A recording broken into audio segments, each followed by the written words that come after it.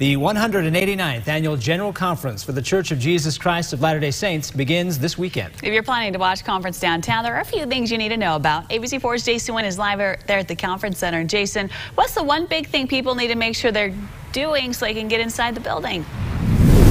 Well, good morning, Emily and Brian. We know a lot of our viewers like to bring water bottles wherever they go, but the church is asking folks to bring clear water bottles like this one and not metal ones like this one. Now, this is all to keep members safe. The other thing that members should know is that they don't want you to bring large bags or suitcases with you. They are asking you to think about things like you're going to the BYU game. You'll want to bring that clear bag with you to get into the conference. Now, the biggest issue for the church is firearms. Church leaders say don't bring them. They'll keep their members safe. Who are well trained.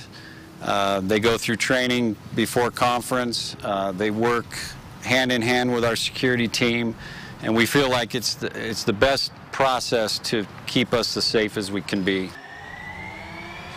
Now, UTA is increasing their bus and their transit lines to help out members. We're told that the green lines and blue lines will be increased, and the bus schedules will too. And there is also other good news if you're heading down to South Salt Lake into Sugar House. They've increased or doubled the rail lines there, so they're able to run that S train for about every 15 minutes. So it's good news for all the people trying to get in and around the city during the General Conference. And we're going to keep you completely updated on everything for the General Conference over the weekend, so stay tuned with ABC4 News. I'm Jason Wynn, live downtown ABC4 News.